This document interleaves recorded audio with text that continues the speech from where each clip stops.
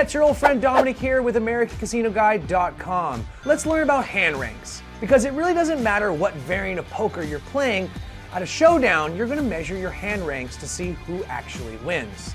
The lowest hand rank is the high card. This means that you have at least 5 cards and they do not share the same suit, do not form a ranking series like 2 to 6, and do not share a rank with one another, forming a pair or better. When you find yourself in a desperate situation, you better pray you find yourself with an ace, because as the name implies, it's the high card that wins. Nothing beats it. Yeah, beats ace. Now, just above the high card is the pair. Now, this happens when 2 of your 5 cards share a rank. For example, the ace of diamonds and the ace of spades. This is a pair and a rather good one, because in case you have 2 players with just a pair, it's always the player with the bigger pair that wins. Huh. That's just lazy writing. After the pair is 2 pair, and as I'm sure you can imagine, this is when you have 2 pairs. Like this nice situation right here where I have aces and kings. So after 2 pair is 3 of a kind. This is where you have 3 of the same ranking cards. So for example, 3 5s. And then you have 2 other unpaired cards. 3 5s. So with those lower hands explained, the next highest hand is the straight. And this is where you have 5 cards that form a ranking series. So for example, 10, jack, queen, king, ace. This is called an ace high straight and beats pretty much every other straight out there, because in case of 2 or more players having a straight, it always goes to the player with the higher ranking straight. So after the straight comes the flush, and this is where all 5 of your cards in the hand share the same suit. In this case, diamonds. In a situation where 2 players have a flush, you're gonna have to compare your hands like a high card scenario, so whoever has the higher ranking card in their flush wins. Now after the flush comes the full house. This is where you have a 3 of a kind and a 2 of a kind, or a pair. Like this one here, where I have the Olsen twins and their 3 dads. This pretty much beats everything out there except for the next 2 hands. Now, the 4 of a kind is pretty self-explanatory. This is where you have all 4 of the same ranked card in your hand. 4 aces, I win! Last but not least is the best possible play hand you can have. This is the straight flush, which is like the great white of hands, because the only thing that can defeat a straight flush is a bigger straight flush. For this, you're gonna need to have both a straight and a flush, an unbroken ranking series of cards all of the same suit, like this one right here. And this is commonly referred to a royal flush and is the biggest flush you can possibly have. Nothing beats it. I think I have what they refer to as a royal flush. The easiest way to explain hand ranks and ties is to start at the bottom and work our way up. And when it comes to the bottom, there's nothing lower than the highest card. So start off by comparing your highest ranked card with your opponent. If by some stroke of sick misfortune, their high card is the same as yours, you go to the next highest card. If that happens to be a tie as well, you can ask, what have you done to wrought God's anger? Well, it was nice to meet you, God. Oh, and by the way, you suck! But you have to continue down the line until you determine who is the actual winner. Now, there's something important to remember here that applies to every single poker hand. If there is some miraculous twist of terrible fate where you and your opponent have identical hands with respect to card ranks, it is a tie and a split pot, meaning the pot is split evenly between you. If the pot cannot be evenly split perfectly because, for example, it has an odd number, the remaining money rolls into the next pot automatically. So let's move on to pairs. In the event that 2 or more players have a hand with the same ranked pair, you need to compare the highest ranked unpaired card in each player's hand to determine a winner. And you'll continue working towards the lowest ranked unpaired card if you continue to tie. Remember that identical hands result in a split pot. For you and me, $367,000 each. Now, when it comes to 3 of a kind ties, you compare the highest ranked unpaired card in each player's hand to determine the winner, just like you would with a high card or pair scenario. I'm going to clarify now my last statement before I get a bunch of people telling me I made a mistake and that players can't have the same 3 of a kind, because that would mean you're playing with 6 cards of each rank. My answer to that is there are many variations of poker that have players sharing cards for their showdown hands, like Texas Holdem. And you could even be using wild cards for some reason. So honestly, it's unlikely to happen that 2 players will both have a tied 3 of a kind, but it could happen, so I thought I'd better mention it. It's not totally impossible. So moving on, when it comes to straights, the winner is always the player with the highest ranking series.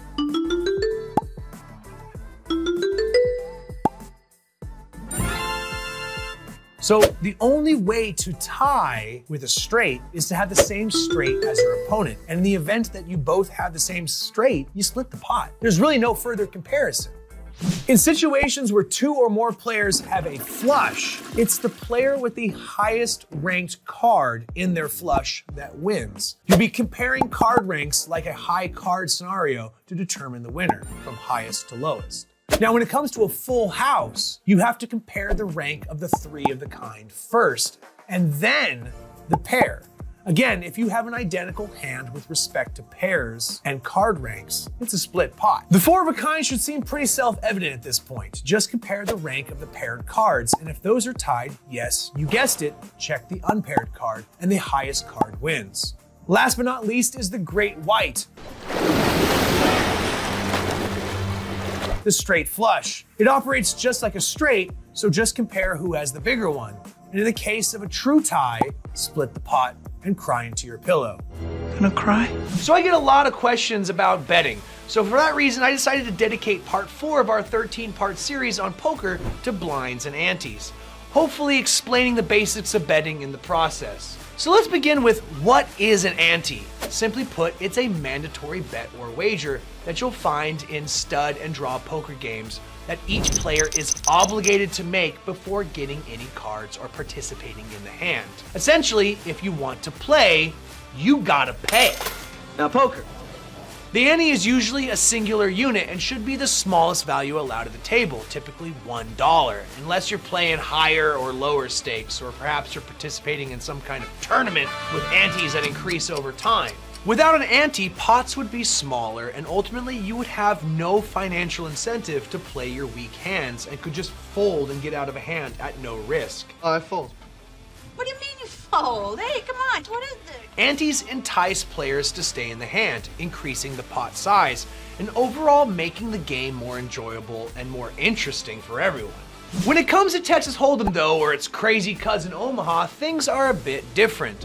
Antes are replaced with the small and big blinds. And blinds function in much the same way as antes and pretty much serve the same exact purpose, with just a few notable differences. The biggest difference is that unlike antes, where every player at the table is obligated to make one before the hand, only 2 players, the player to the left of the dealer, who is the small blind, and the one to the left of them, the big blind, need to make a wager before cards are dealt. This mandatory pre-hand bet is why they are called blinds, because these players are the only players who must wager money before seeing their cards. Hence, they are going into the hand blind. The other big difference is that blinds are not equal. The big blind is actually twice the amount of the small, hence the big and small monikers. And like antes, change in value in tournament play as time goes on. The important thing to remember is that the dealer position will pass left at the conclusion of every hand, moving the big and small blinds with it. Now it's your turn. Understanding the lengthy list of betting terminology and what it all means is one of the biggest hurdles for new players. So let's begin with one of the most basic and popular terms in all of poker: action. Action, action. Say it loud, I can't hear in here. Now, action can either refer to a betting action a player takes, or as a term for the number of bets, calls, and raises already in the pot. So if someone says there's a lot of action in this pot, it means there's a lot of betting and raises involved, and there's quite a bit of money already in the middle of the table. So let's talk a little bit about betting actions while we're at it. There are 6 possible options: check, bet, call, fold, raise, and of course, all in. Rams, hogs, dogs, chicken, turkeys, rabbits, you name it! So a check is when you pass the action to the player on your left without actually placing a wager first. This is only possible if no one has previously placed a bet before you, or if you simply are the first to act. Check. So after the check is the bet. A bet is a declaration of a wager you're making in a betting round on a particular hand. Bets can only be made if you are the first to act in a round, or if all players before you have already checked. Once a player places a bet, they are essentially challenging the other players and forcing them to act accordingly. I'm going to show you how. King says bet. So the first thing you can do is make a call. No, get that phone out of here. It's not that kind of call. A call in poker is simply when you match a bet or match a raise. An individual betting round ends when all players have placed the same betting amount into the pot. And in cases where no one calls your bet or your raise, you'll win the pot outright.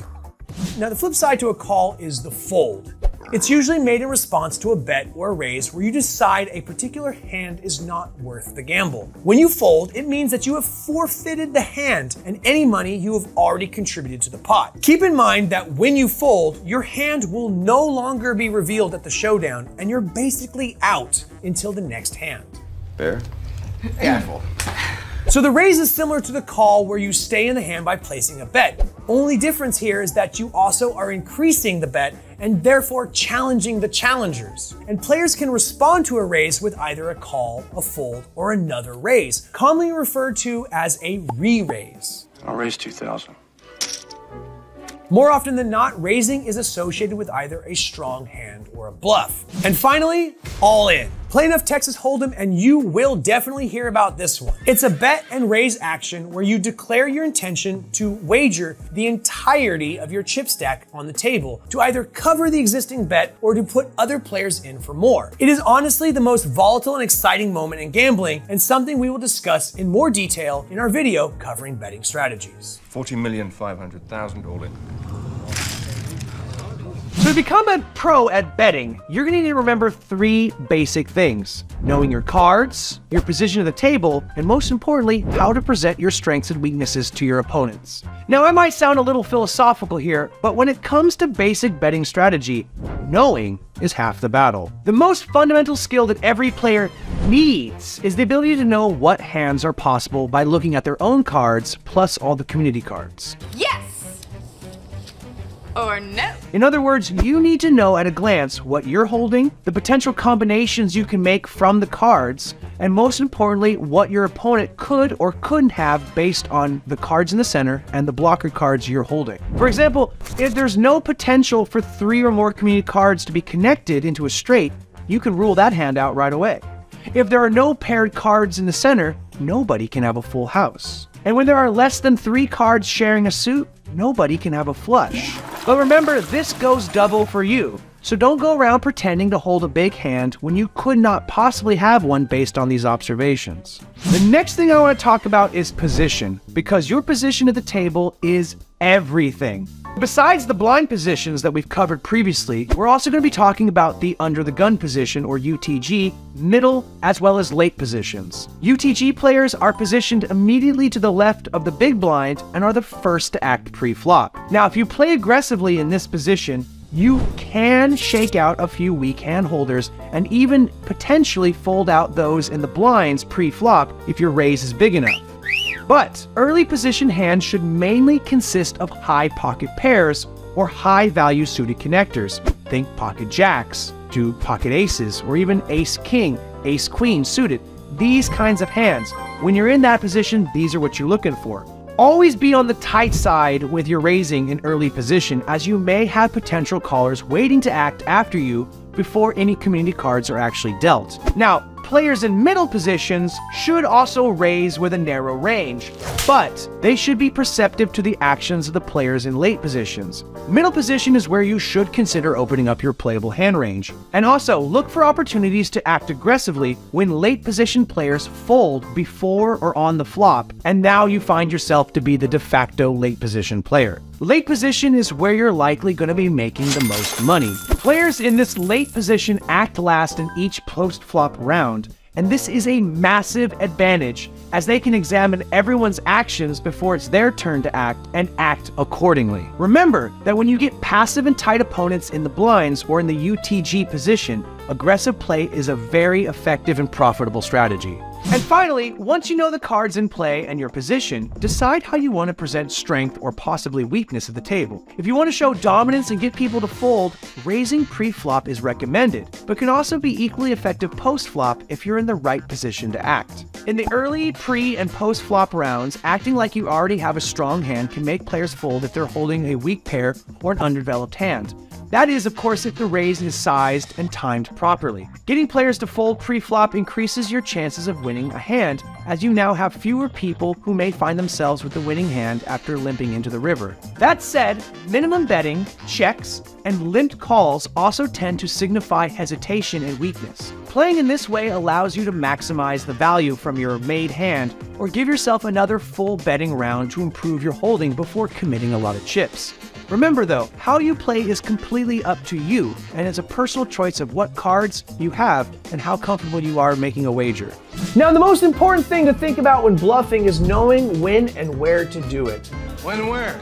You can bluff from any position, but not all positions are alike. For example, if you bluff early, you may get an unwanted call from a player who has yet to reveal their intention to play the hand. Bluff called.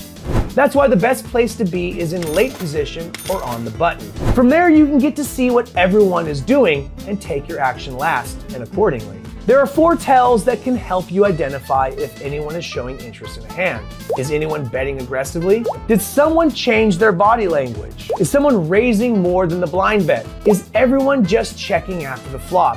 Knowing if someone is keen to stick around is a necessity for calculating your next move. If nobody makes a move, acting like you have a good hand by betting on the flop and then following this up with a strong turn continuation bet can shake out most of the players, even those holding something potentially better than yours. Good bluff. This kind of aggressive play can have a real good chance of you taking the hand without having to go to a showdown, which of course is an excellent result. Now, how big does a bet need to be to shake out the suckers? Well, your wager amount needs to be based on the number of potential callers and their perceived play versus their likelihood to fold percentage. When there's just one opponent, anything around half the pot should be sufficient. But if betting into 2 or 3 opponents, you will normally require a bet equal to at least 2/3 or even the full value of the pot to convey any real aggression. This is why I recommend a pot-sized bet or larger in this type of situation. A bet of this size is big enough to not appear weak and manageable, but small enough that you're hopefully not staking everything on a single hand. But what happens if someone else wants to spoil the party and take down the hand for themselves? The first thing that you're going to need to assess is your opponent's plausible holdings from the community cards dealt, combined with the aggression of their betting actions. All in. Also, factor in your own hand's relative strength and ask yourself, is it strong enough to stand up against continued aggression? Then balance the chance of your opponent remaining in the hand versus the likelihood of them bluffing. Next up, ask yourself how invested you are in this hand because things are about to get dicey. And finally, be in a position and believe in your hand. When pushing back and trying to get other players off a hand, you need to show a level of confidence to make it seem believable.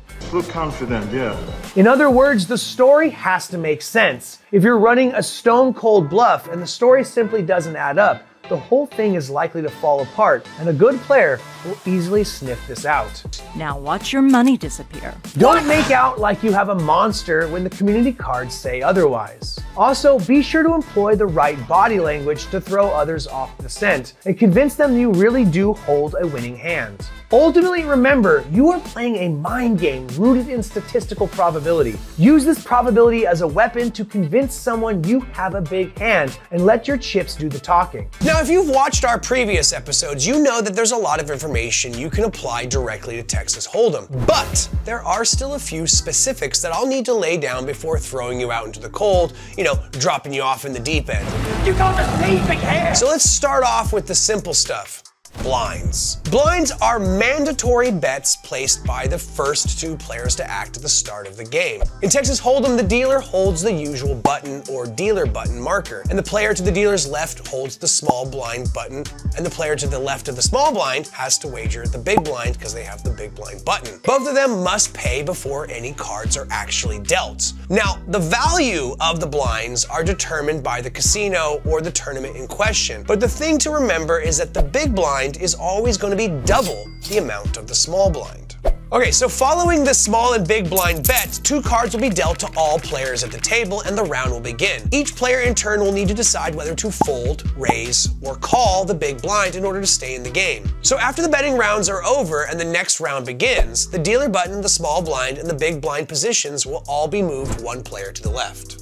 Next up, betting options. This is pretty much a no-brainer as everything remains the same as you see in typical poker variations, meaning you have the typical fold, check, bet, call, or raise actions. But Texas Hold'em includes the always magnificent, the always terrifying, and many times wrongly used all-in bet. All in. Big head. All bets aside, let's move on to how cards are actually dealt. Now, pre-flop, players will receive 2 face-down cards in front of them called their hole cards. And after seeing their cards, each player will be able to call or raise that big blind. The betting action begins from the player to the left of the big blind. This player is free to bet, fold, call, or raise. So once this player acts, the betting round continues clockwise until all active players have made equal bets or have folded. Keep in mind that the blind players act last in the pre-flop round, and even if everyone calls that big blind bet, the big blind player will still have the last action to check or raise. Following the pre-flop is the flop itself. At this stage, 3 community cards will be dealt face up onto the table. Betting on the flop begins from the player to the left of the dealer, who was previously the small blind. And this is where all rounds will start here on in, except for that pre-flop round that I already discussed. The betting options here are almost identical, the only difference being that since no bets have been put on the round, like the blind rounds, players can check and pass their turns until someone bets. Check. Check. If all players check the hand, it moves to the next round.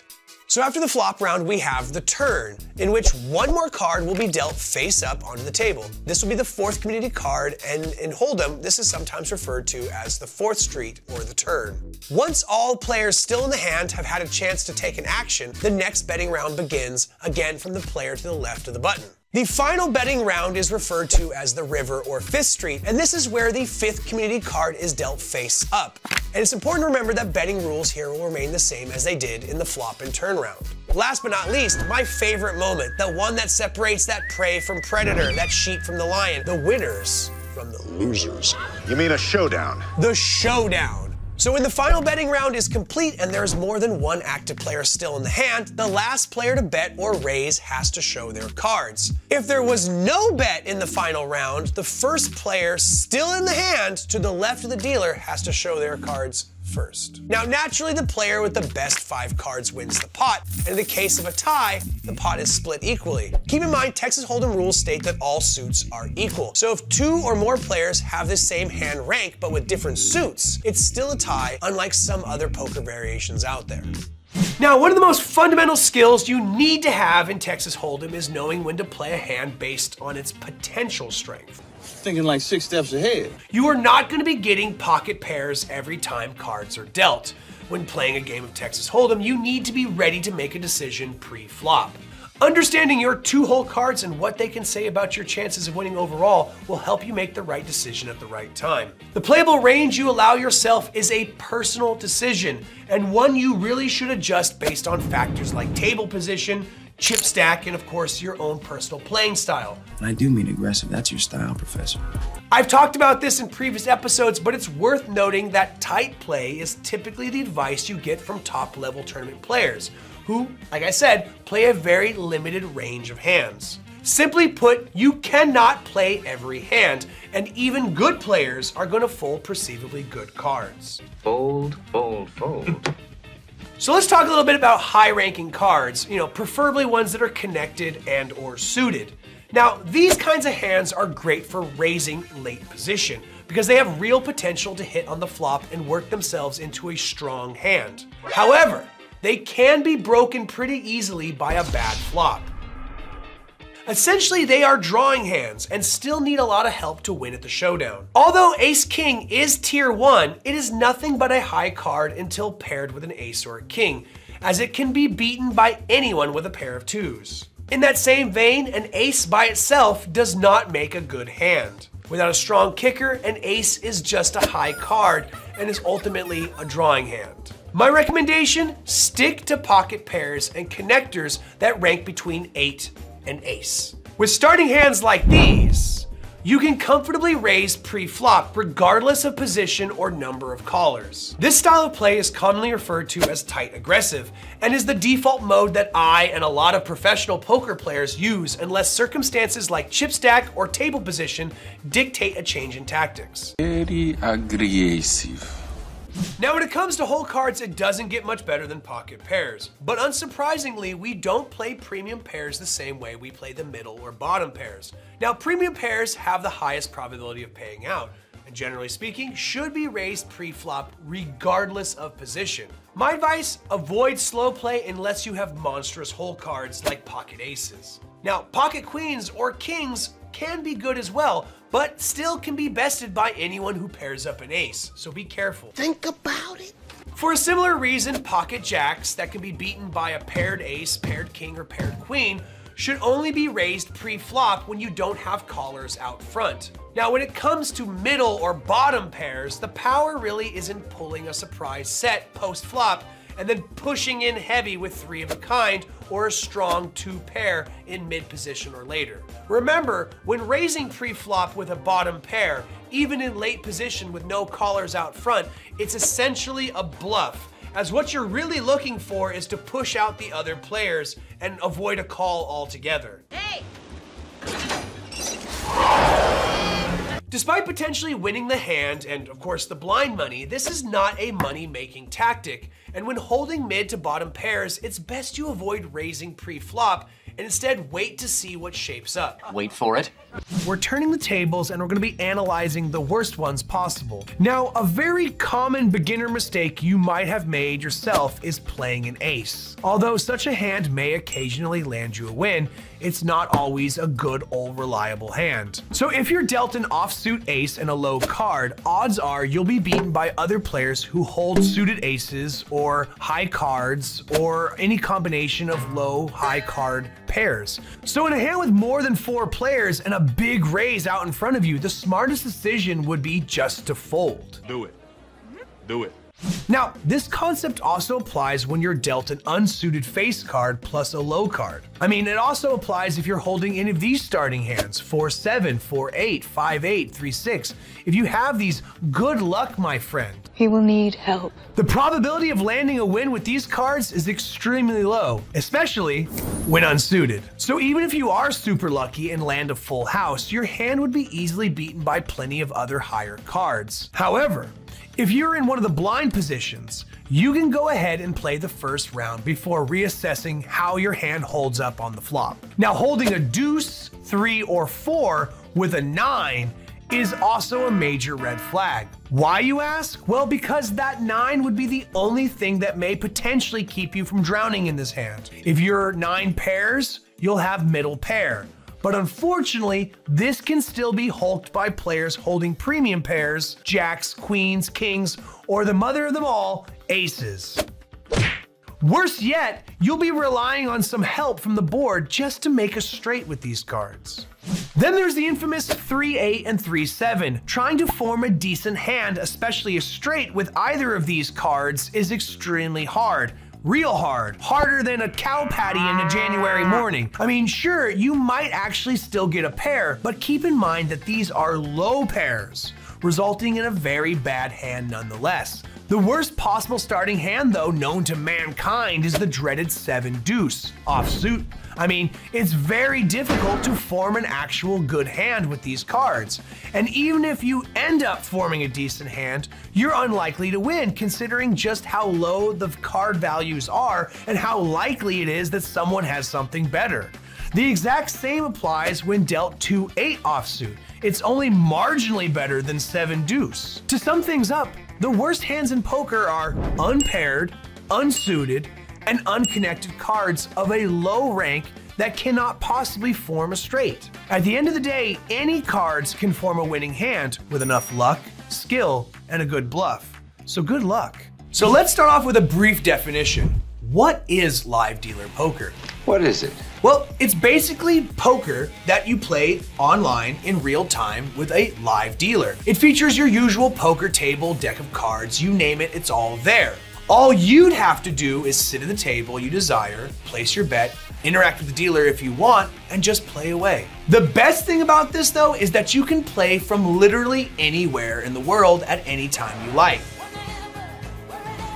But let's get into the really fun part of it. If you don't know which live dealer poker variation is for you, don't worry, because there's quite a good selection of games you can choose from. The most well-known variations are Live Casino Holdem, Live Caribbean Stud Poker, and Live 3-Card Poker. Live dealer poker comes with some unique differences though when comparing it to regular poker. The biggest is that you play against the house instead of other players, like you would with blackjack. Not against each other, no? The dealer doesn't check their cards until they actually have to, which is usually after you call or fold your cards. And just like in other casino games where you're playing against the house, live dealer poker offers high payout side bets as well as progressive jackpots, so you can win big while just throwing around some cards. Although it may seem as if it's only you and the dealer in the room, there are other players present also playing against the dealer. You are not in this alone. And you can interact with them and the dealer through the use of the chat box if you still want that social aspect of poker. On that note, you may be wondering that this sounds a lot like online poker. So why give it a fancy name of live dealer poker? Well, that's because a lot of people confuse live dealer poker with online poker. I myself am actually guilty of this. So this is very important to remember if you actually want to start playing this variation. Here are the main differences between the two variations. As I previously mentioned, when playing live dealer poker, you get to play against the house, not against players. And also, the dealer and the cards are real, not simulated. In other words, the game is simultaneously live streamed for all players around the world. So if you want to play, having a good internet connection is a must. Shell door back online. When it comes to overall popularity, Omaha is Texas Hold'em's biggest competitor. This is mainly because of the uniquely different play style and experience it has to offer. You have higher chances of landing bigger hands.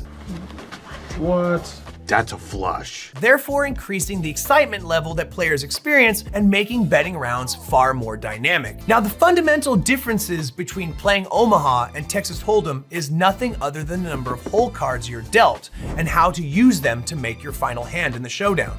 In Texas Hold'em, you get 2 cards, but in Omaha, you're dealt 4. You must use 2 of these cards to create a 5-card hand with the community cards in the center. In other words, in Hold'em, you're free to use as many or as few hole cards and community cards as you want in order to construct your hand, where in Omaha, it's 2. Always 2 there are.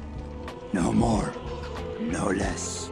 Regardless of this, normal rules apply here, and the player with the highest ranked hand is the one who wins and eventually takes the pot. My advice to you is to carefully consider the number of players still in the round and the cards in your hand before making a bet or making a call. Remember that every player has 4 cards, and the likelihood of having a high hand is exponentially higher than it is in Texas Hold'em. Also make sure to pay close attention to your blocker cards, as they can really prevent or limit the combinations your opponent can make to beat your hand. Cards in your hole may not necessarily help your hand construction, but may still decrease your opponent's odds of making that set or that flush. In my opinion, this version of poker is great for new players trying to understand how to build a hand. High stakes, big bucks. Now, Omaha comes in a lot of variations, but in this video, we're going to stick to pot limit and no limit variations. So before buying in, make sure you know the version of the game that you're actually playing. The difference is quite straightforward. Pot limit is more evenly paced and better suited for low stakes players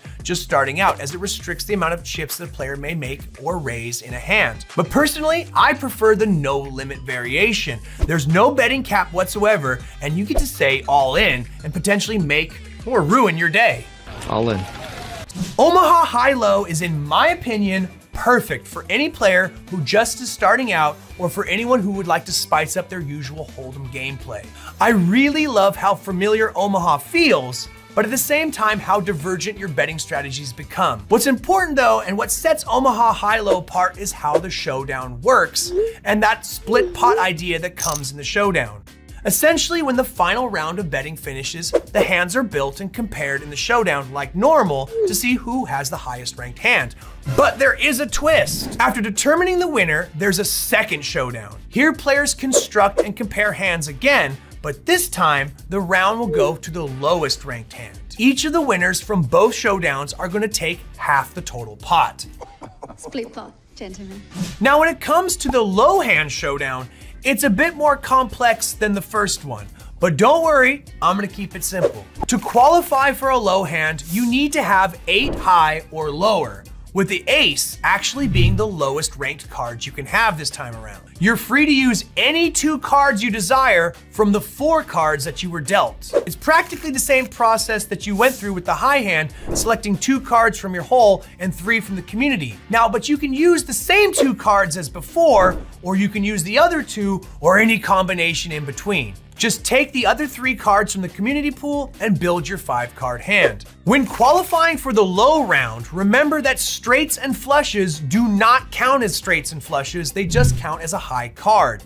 If multiple players qualify for the low hand, the winning hand is determined by which player has the lowest high card. In the low hand, the best possible hand you can possibly have is a 5, 4, 3, 2, and ace, typically called the wheel. And this is normally a straight, but remember, in low, it counts as just high card. And if there's no qualifying low hand, the high hand wins the entire pot. And if you manage to win both halves of the pot, this is commonly referred to as scoop or scooping the pot, and really needs to be your end goal. You gotta tell me what your goal is. What do you want? If you have any questions, comments, or concerns, let us know in the comment section down below. And while you're at it, clickety-clack that like button and pound that big red subscribe button if you haven't already. And don't forget to ring it ding ding that notification bell. Guys, my name is Dominic, wishing you luck and reminding you as always, play responsibly.